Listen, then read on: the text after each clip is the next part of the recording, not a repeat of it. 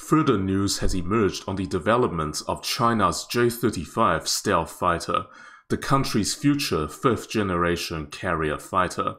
This time, it appears that the J-35 may have been adopted for alternative use, with new imagery pointing to the existence of a new prototype, one that is exclusively for land-based use, either by the Chinese Air Force or foreign customers. The last two prototypes of the aircraft that we know about were for the navalized J-35, which is expected to eventually take off from China's future catapult-equipped carriers. Of course, the J-35's manufacturer, the Shenyang Aircraft Corporation, did complete two land-based prototypes, known as the FC-31, which were targeted at the export market. But the FC-31 project appears to have been paused in recent years, as Shenyang pursued its carrier-based versions. However, the new imagery has led to speculation that a land-based version of the aircraft is still a serious possibility, either for the People's Liberation Army Air Force or foreign customers looking for affordable fifth-generation fighters, or both. The first image of what appears to be a revised prototype, one that is rather blurry, was posted to a Chinese aerospace website in recent weeks. Initially, and unsurprisingly, many commentators suggested that it showed a new J-35 naval prototype making its test flights over Shenyang. Since then, other images have also appeared, including those showing the aircraft flying together with J-16D fighters, which are Chinese derivatives of the Sukhoi Su-27 flankers, albeit heavily improved. It is unclear why the flankers would accompany the new J-35. As it stands, we just don't know for sure what the new J-35 is and likely will not know more in the near future, at least until better imagery becomes available. Perhaps the most likely explanation is that the aircraft we are looking at is simply a third prototype for the carrier-based naval J-35. This still means that it might contain certain changes, including those to the wing surface and the tail section, that may give the impression it is for land-based use. The reasoning behind the speculation of a land-based fighter is certainly understandable. Based on a comparison between the new aircraft and the previous versions of the naval J-35, the wings on the new fighter appears noticeably smaller. Furthermore, the horizontal stabilizers in the tail section no longer blend in or cut into the wings like on the default J-35. The tail section on the new prototype is now clearly separated from the wings. These features point to the possibility it is a land-based version.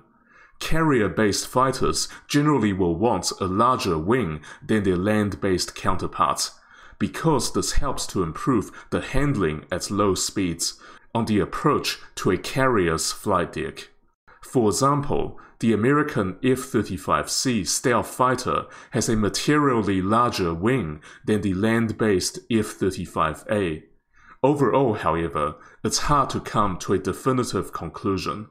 The smaller size of the wings could just be due to the angles from which the photos are taken, and we cannot be sure of the wing size until clearer images become available.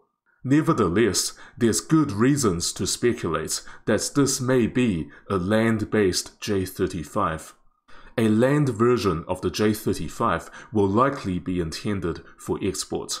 Since the J-35 project is becoming mature, it makes some sense to produce an export product, with some of its capabilities toned down from the original version of the Chinese Naval Air Force.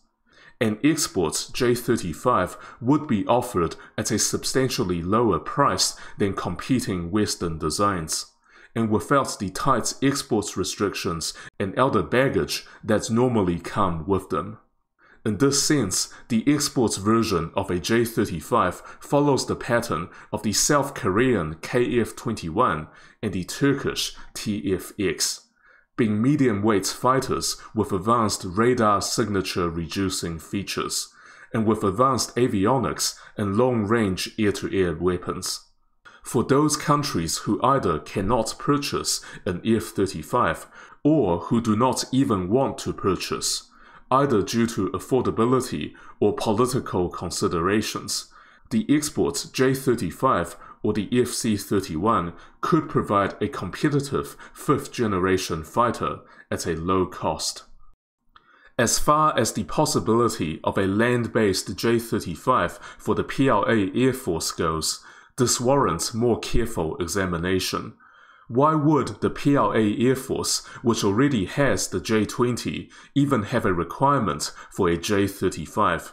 China has invested heavily in a huge production line for the J-20, and is currently capable of building more than 100 J-20s annually. The Air Force clearly prefers the J-20. That fact is self-evident. It has rejected the FC-31 in the past. China has even developed a two-seat version of the J-20, the J-20S, with the purpose of controlling unmanned combat aerial vehicles. So the country is taking the J-20 design as a long-term solution to a wide range of its operational requirements. In my view, it is not clear why the PLA Air Force would want a second stealth fighter. There are great advantages with operating only a single fighter, from the point of view of logistics and production.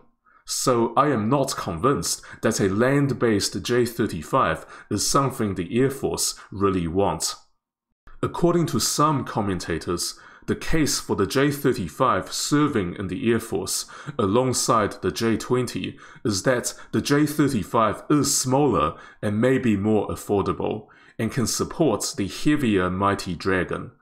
But there's no concrete evidence for the greater affordability. Both the J-35 and the J-20 are twin-engine fighters, so you're not getting cost savings from the power plant.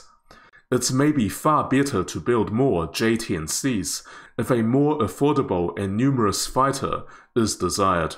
While the J-10C is of course non-stealthy, it can still provide firepower support for the J-20. From an operational perspective, it is difficult to see a role for a land-based J-35. As I said before, perhaps the most likely explanation is that the new prototype is simply another version of the naval J-35. None of the design changes that we saw on the new plane is incompatible with a carrier-based aircraft. But as we seen in this video, speculations about a land-based version are reasonable. The J-35 is a multi-decade program with potentially far more exciting developments to come. There have been rumors about a possible two-seat version of the carrier-based J-35 for specific combat missions, including drone control and electronic warfare. Soon enough, we should see a new version of the fighter with the WS-19 engines, the ultimate power plant for China's next carrier fighter. For a detailed overview of all the information to date on the J-35, China's next carrier fighter, please watch this video right here.